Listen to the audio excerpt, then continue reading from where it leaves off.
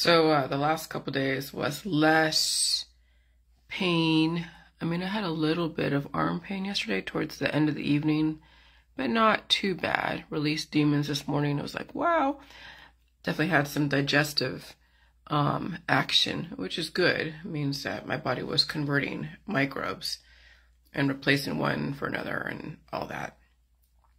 But through that, I was reading the Project 2025, and I was reading Agenda 47, and even just going more in depth in some of the detailed tenets of Project 2025 and Agenda 47. And they're both interlocked, though I know that the platform, our dear leader who will be coming into office most likely, doesn't want to go through the hard portions of it, so he picks the highlights, which is fine.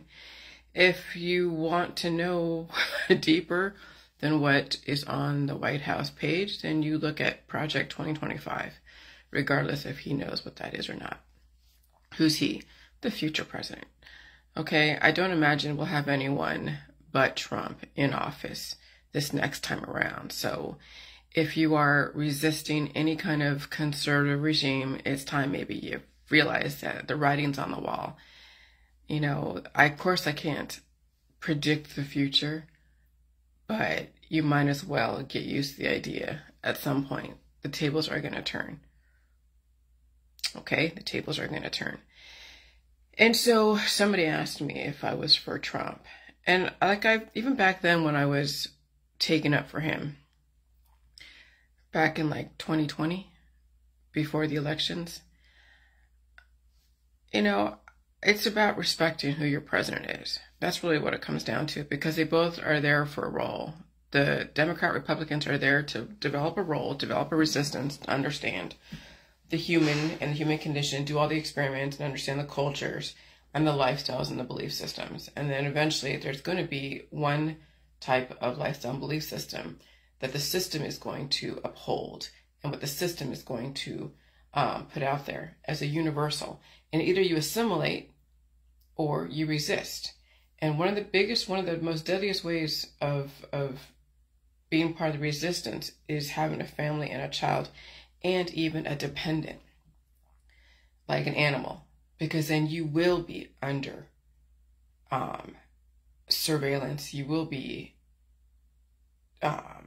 regulated by the government.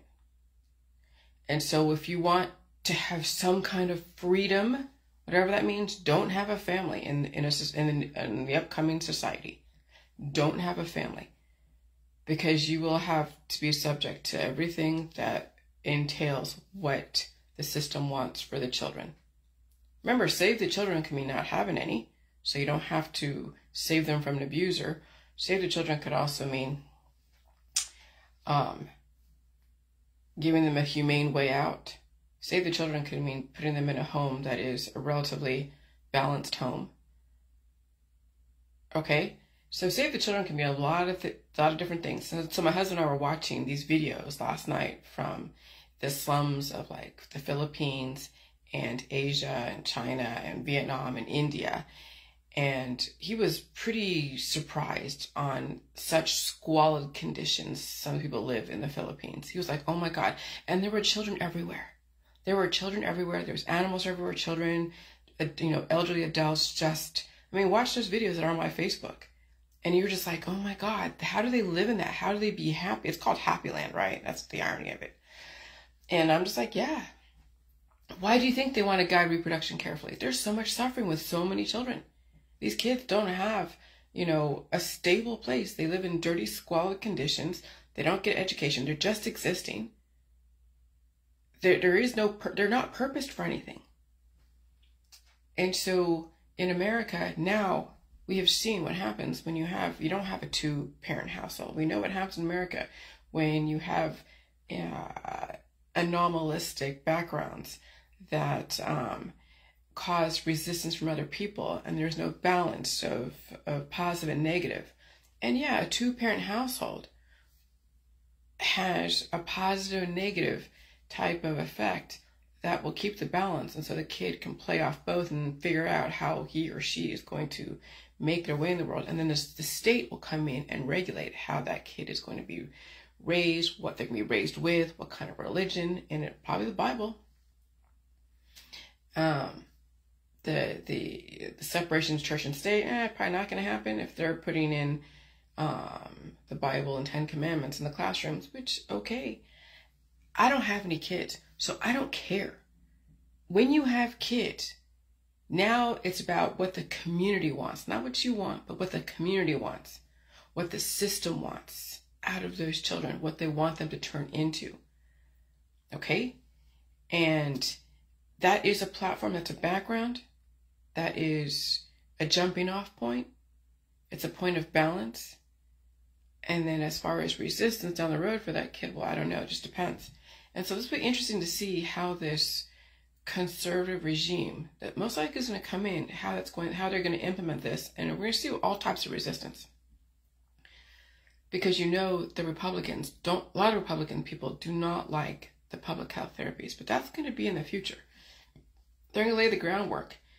The groundwork's going to be laid the next 4 years. And then 2030, you already see what the VACCINES's schedule and what they're going to implement on a global basis.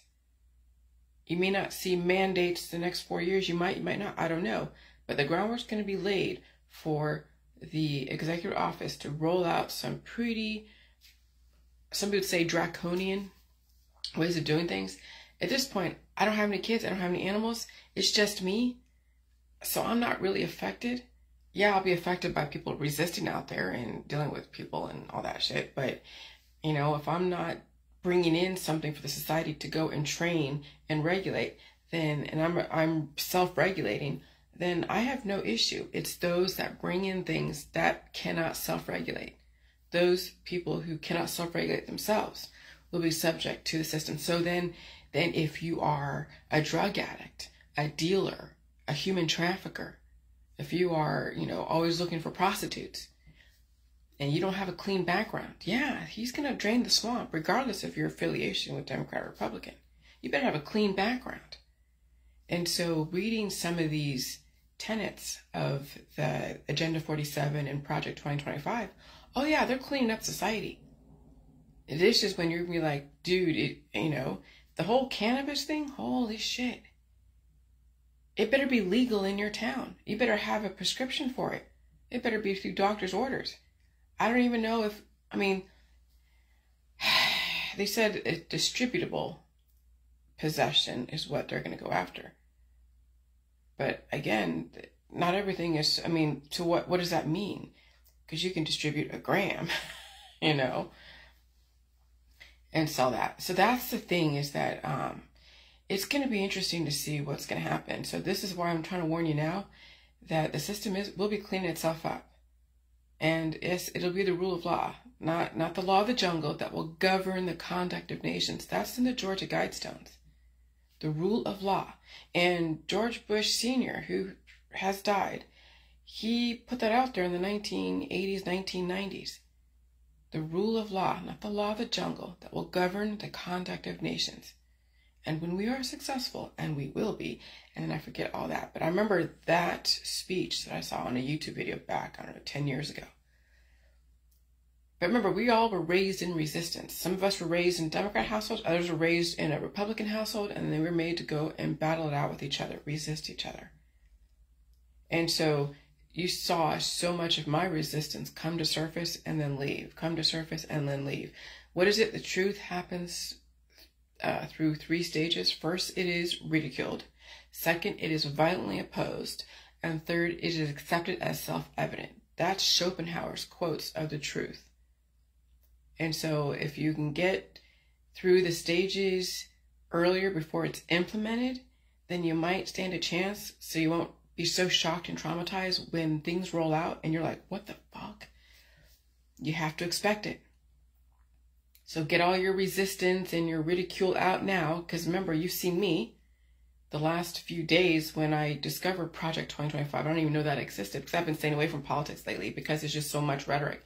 I'm listening to my husband's videos that he's listening to of all the people talking about this, that, no. He's telling me, and I'm just like, I don't want to hear it, but I'm going to have to. because it's going to happen. He's going to get in office, and I'm thinking like, oh shit, he's going to be the scapegoat. Well, I don't know what he knew when he knew it. I don't know really anything about the suit except for whatever he was put out there, on TV. And then what he did in New York with all the real estate. And of course, what's going on the last, 8, 9 years, 7 years, 6 years. So, but now it's like, it's becoming more real. And then when I discovered Project 2025 through this guy, Cryptic Shine. Okay, so check him out. He has a page and everything. And he said something about, I'm more afraid of Project 2025. I'm like, what? What the hell is that? And I was like, oh. And so I watched those videos. And I'm like, oh, shit. And then Audrey posted Agenda 47. And I'm like, oh, shit, those two are conjoined. But then I look on the White House page. It says Agenda 47, but nothing about Project 2025. And then even he said he doesn't know anything about 2025. And okay, fine. Would you believe him? I don't believe any politician. But again, remember, they're on a platform of not trying to scare people. Because I'll tell you, even the stuff back when Obama put stuff in place, and the NDAA and everything, and federalizing so many of the public resources and all that stuff, public resource, federalizing almost everything. But, there's a lot, people we voted him in, we were like, oh, wow, he's our hero. Remember back then, Obama, the left were like, he's our hero because we're tired of the right and the Bush and 9/11. But there's a lot more things that he didn't talk about that were being put through that the right wing were resisting back during the conspiracy world. Well, the times have flipped. There's going to be that, oh, Trump is our hero, which I understand. And there's things that are going to come through on the back end that you're not going to be totally aware of, or it's separated through different doctrines that you can claim plausible deniability. That'll also be put in place. And I'm not saying it's bad or good. It's just how it's always been. That's why we have left and right. That's why we have both sides. So you have someone to blame, someone to resist.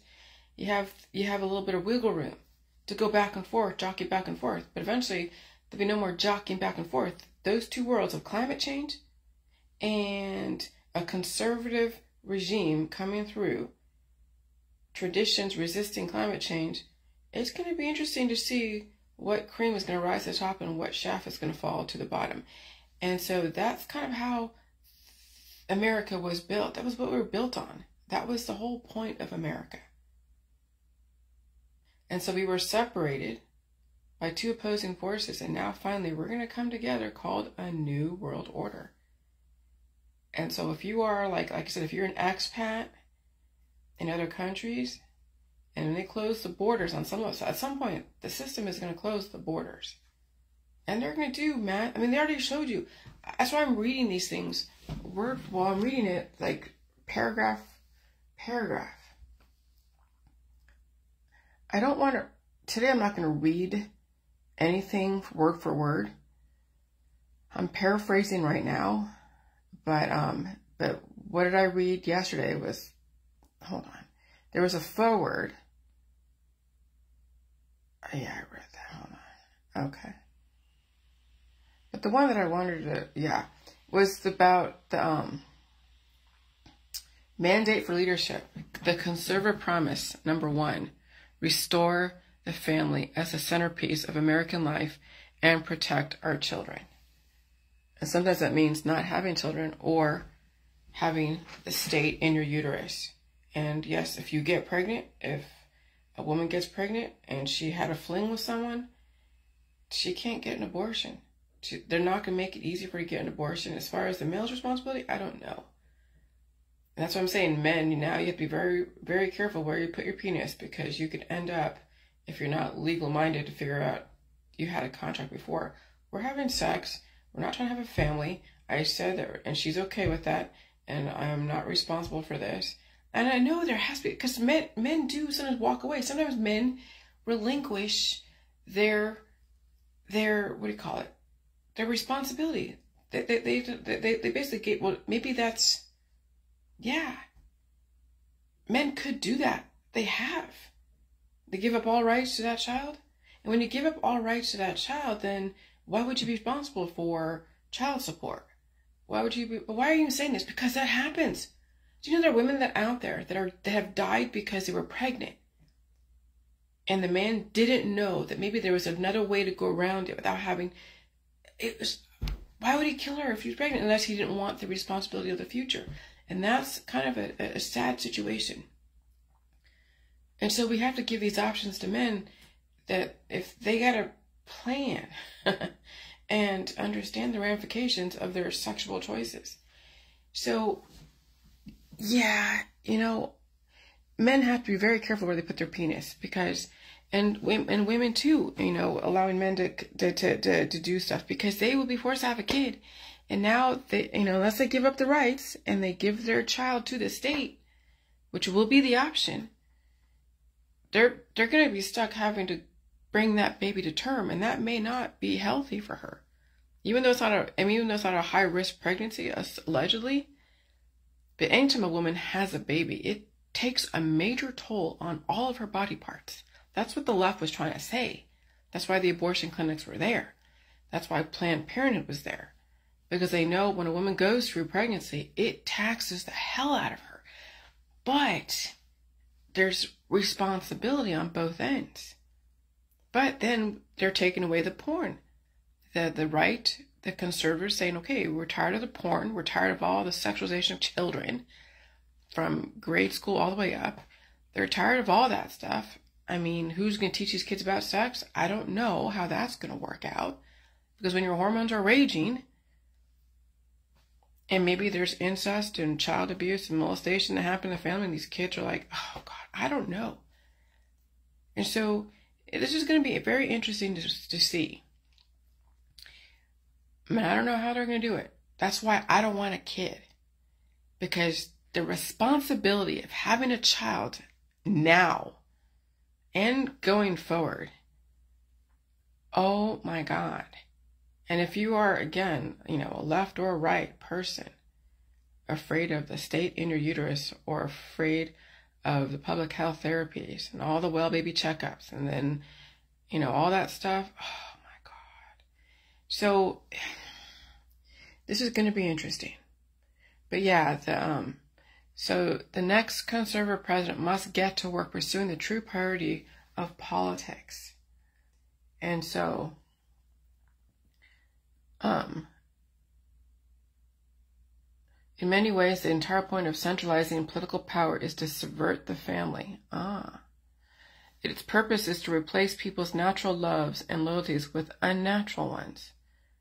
You see this in the popular left-wing aphorism. Government is simply the name we give to the things we choose to do together. But in real life, most of the things people do together have nothing to do with the government. These are the mediating institutions that serve as the building blocks of a healthy society. Marriage, family, work, church, and school. Volunteering. The name real people give to the things we do together is community, not government. So it's ironic that government's going to force people into these situations. If someone doesn't want to be part of the marriage, the family, work, and the church and the school, and the government forces them. So, I mean, it is what it is, but I don't have a kid, so I'm not worried about it. So our lives are full of interwoven, overlapping communities, and our individual and collective happiness depends upon them. But the most important community in each of our lives and the life of the nation is the family, assuming that family is not toxic. And that's the key thing. But hey, if you're going to have a child, and you're having a child with a man that you don't really know, and that man is toxic, or that woman is toxic, today the American family is in crisis. 40% of all children are born to unmarried mothers, including more than 70% of Black children. There is no government program that can replace the hole in a child's soul cut out by the absence of a father. Fatherlessness is one of the principal sources of American poverty, crime, mental illness, teen suicide, substance abuse, rejection of the church, and high school dropouts. Now, I was a high school dropout, and I had both families in place, but I had other issues going on. So many of the problems government programs are designed to solve, but are ultimately problems created by the crisis of marriage and the family. The world has never seen a thriving, healthy, free, and prosperous society where most children grow up without their married parents. That's probably true. Go look at the slums of the Philippines. If current trends continue, we are heading towards social implosion. Furthermore, the next conservative president must understand that using government alone to respond to symptoms of the family crisis is a dead end. It's probably true, yes. Federal power must instead be wielded to reverse the crisis and rescue America's kids from the familial breakdown. The conservative promise includes dozens of specific policies to accomplish this existential task. Some are obvious and long-standing goals like eliminating the marriage penalties in federal welfare programs and the tax code and installing work requirements for food stamps. But we must go further. It's time for policymakers to elevate family authority, formation, and cohesion as their top priority, and even use government power, including through the tax code, to restore the American family. Today, the left is threatening the tax-exempt status of churches and charities that reject woke progressivism. They will soon turn to Christian schools and clubs with the same totalitarian intent. The next conservative president must make the institution of America, civil society, hard targets for woke cultural warriors. This starts with deleting the term sexual orientation and gender identity, SOGI, diversity, equity and inclusion, DEI, gender equality, gender equity, gender awareness, gender sensitive, abortion, reproductive health, reproductive rights, and any other term used to deprive Americans of their First Amendment right out of every federal rule, agency, regulation, contract, grant, regulation, and piece of legislation that exists. And so, wow, interesting. So pornography, manifested today in the omnipresent propagation of transgender ideology and sexualization of children, for instance, is not a political Gordian knot, inextricably binding up disparate claims about free speech, property rights, sexual liberation, and child welfare. It has no claim to First Amendment protection. Yeah, that's true. Its purveyors are child predators and misogynistic exploiters of women. Yeah, Hugh Hefner, Larry Flint. Remember the 1960s? This was a huge experiment, okay, just so you know. Their product is as addictive as any illicit drug and as psychologically destructive as any crime. Pornography should be outlawed. Oh, I agree. The people who produced and distributed it should be imprisoned. Educators and public librarians who purvey it should be classed as registered sex offenders. And telecommunications and technology firms that facilitate its spread should be shuttered. In our schools, the questions of parental authority over their children's education is a simple one. School serves parents, not the other way around. That is, of course, the best argument for universal school choice, a goal all conservative and conservative presidents must pursue. But even before we achieve that long-term goal, parents' rights as their children's primary educators should be non-negotiable in American schools.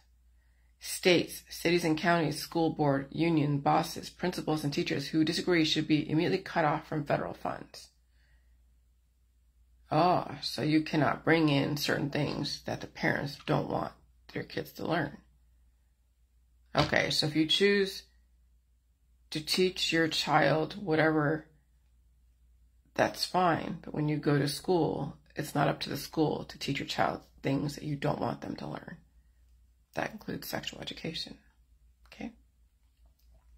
The noxious tenets of critical race theory and gender ideology should be excised from curricula in every public school in the country. These theories poison our children, who are taught on the one hand to affirm that the color of their skin fundamentally determines their identity and even their moral status, while the other they are taught to deny the very creatureliness that inheres in being human and consists in accepting the giveness of our nature as men or women. Allowing parents or physicians to reassign the sex of a minor is child abuse. I would agree with that. And must end. But again, you know, the way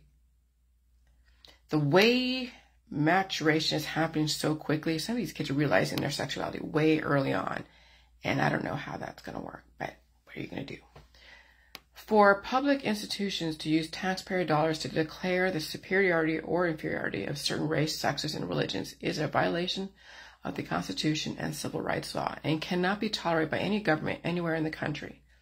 But the pro-family promises expressed in this book and central to the next conservative president's agenda must go further than the tradition, narrow definition of family issues. Every threat to family stability must be confronted. This resolve should color each of our policies.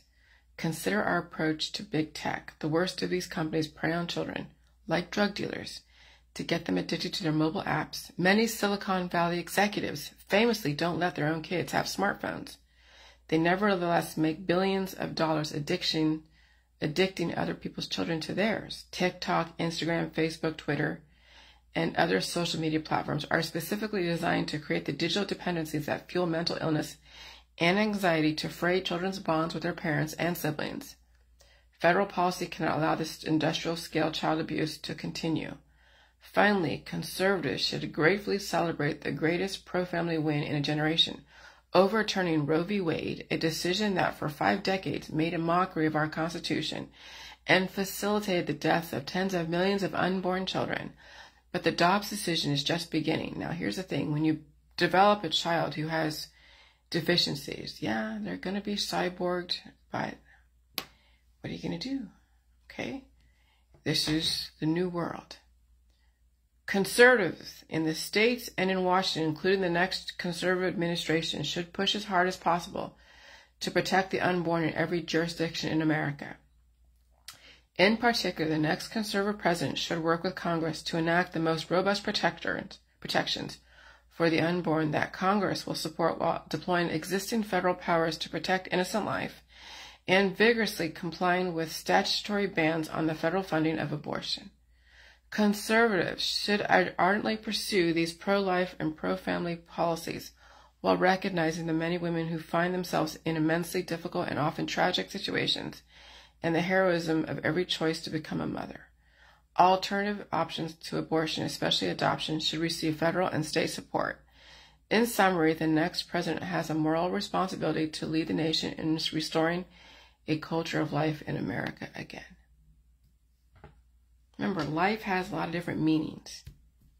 I'm pro-life, but I walk away from death, and I face my suffering, and I release the demons, and I stay alive. The family is going to develop the life, develop a platform, and if that child is allowed to redirect when they become an adult, and they can, hopefully they can if they get that allowance. But yes, I came from a two-parent household. A lot of my peers were from two-parent households. Some obviously had divorced situations, but yes, the proper foundation is a balanced two-person household with rules and regulations and boundaries, and not to be spoiled so much. But again, that's up to each parent to figure that out. And they go to school with learning the way the system wants them to learn certain things, and then at home they learn whatever. And if the home issues bleed into the school issues, then the state comes in and figures out what the hell's going on, and that's how everything is going to be funneled. And as far as homeschool, I don't know how that's going to work, but this is just the beginning. This is going to be the framework, and this will be interesting. Again, I don't have any kids, so I really don't have too much of an investment of how this is going to go. But I can say from my personal experience, having a two-parent household helps. It helps with balancing back and forth. It helps with knowing you're going to get your needs met. It helps with stability. And so then men and women need to be very careful who they allow into their body, mind, and spirit. And again, you'll have choices. And so we'll see how this happens. We'll see what happens, how this is going to work out, because there's so many different scenarios that could take place. And again, if you have boys that are hot to trot, figure out legally what they need to do before they get into sexual relationships with girls out there. Because once these girls get pregnant, yeah, I don't know. We'll see what happens. All right, I'm going to go, but I wanted to read that. All right, bye.